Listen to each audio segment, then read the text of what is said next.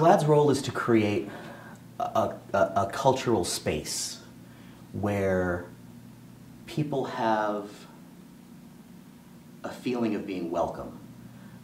In the world of sports, that can be, you know, gay people who are athletes, it could be trans people who are athletes, it could be bi people who are fans, it could be, you know, any combination of LGBT and any combination of people who are associated with the sports world.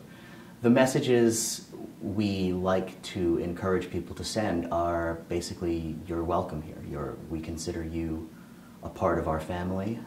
We value you in whatever role it is you're going to play.